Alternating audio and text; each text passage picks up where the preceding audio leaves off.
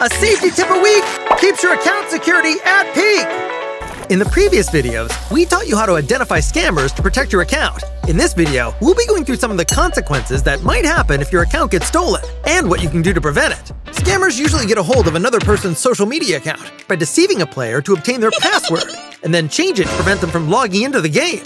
If they find that the account is not linked to a mobile number or email, they'll link their own number and email to it instead.